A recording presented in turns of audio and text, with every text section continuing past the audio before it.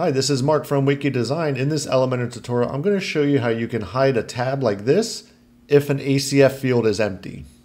So I figured out a way to pull this off with just using a few lines of JavaScript. Let's just jump into the backend and show you how everything is set up. Here we are on the back end of that Elementor page, and we're just going to be focusing down in this section right here. So if I go right here, you'll see I'm just using the regular tab widget inside Elementor. And above that, I just have this little bit of JavaScript code. We're going to come back to this later, but first, let me show you how everything is set up. So in my case, I just wanted the ability to show and hide this tab right here called video dynamically. So if the user did not input a YouTube video or a video link, this tab right here won't show up. And then if they do, it will show up dynamically. So I figured out the best way to do this is you just go into your new tab. I'm just giving it the title video. And I definitely figured out that if you use a shortcode for your template, this is going to make your life a lot easier. So in this case, I just dropped in this template right here, this shortcode. And let me jump over into that page and just show you what I have set up. And here we are on that template. And as you can see, I just have one field right here just called video. And I'm pulling in an ACF field that I just called video tab right here. That's it. So whatever your ACF field is going to be, you're just going to want to select that right here. And usually by default, it's not going to show anything unless you go underneath settings and preview settings and then, put in something right here. So the only thing that you really need to worry about on this page is one really important aspect, and that is go underneath advanced on your ACF widget. And underneath your CSS ID, you need to give it a unique ID. So in this case, I'm just calling this ACF video.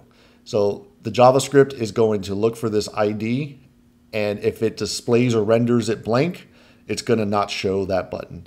So just hit update, and then you could jump back into your page right here. So above your tab widget, what I recommend is just dropping in an HTML widget and just paste in the code I have in the description below. Once you paste that in, all you're going to need to do is change out two things right here, and that's it. So the very first thing is that unique ID you just assigned to your ACF field. Just make sure you put that in right here. So in this case, I just called it ACF video. And this right here is probably going to be the trickiest part, but it's really easy to pull off. And you need to find this unique ID right here for this tab. And what I recommend is going into the front end of your website, inspect the code, and then you can just change this 5374 to whatever your tab number is. And to get that ID, you just need to go into your inspect. So just hit F12 and you'll see that your inspect widget will come up. Just click this button right here at the top and hover over it until you see it look like this, where it's all green, all the padding showing right here. So you can just click that. And then if you look into your code right here, this is going to be, let me stretch this a little bit. So like right here. So this right here is your code. So you're going to want to look underneath your ARIA controls, and it should say Elementor tab content, and then this is your unique ID for that tab, 5374. So you're just going to want to go in here and just change this number. And if you're wondering why I'm pulling this in as a div, ARIA controls, and that is because of mobile. The way Elementor works is when you switch your widget tab into mobile, it takes it out of the layout that it's using for desktop and using a block. It took me a little bit to figure this out, but this is the easiest route, is to just use this right here, and you won't have to worry about changing your display conditions on mobile and desktop. I spent a lot of time figuring this out, and this is definitely the easiest way.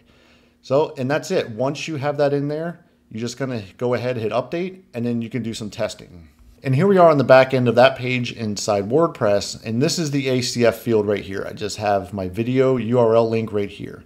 So of course, when I hit refresh, that code is going to keep that video tab by default. Now let me go ahead and delete that and show you that it works correctly. So if I remove that, hit update, and now if I refresh this page, you're going to notice the video tab is no longer showing. And then if you go back and you add that back in here, hit update. Now if I hit refresh, the video tab is going to come right back. Now tell me that's not a pretty cool trick without using any additional plugins or a lot of code. I figured out how to do this with just a couple lines of JavaScript. Make sure you give this video a like, subscribe to this YouTube channel, hit that bell to receive notifications when I release new tutorials like this. Again, this is Mark from Wiki Design.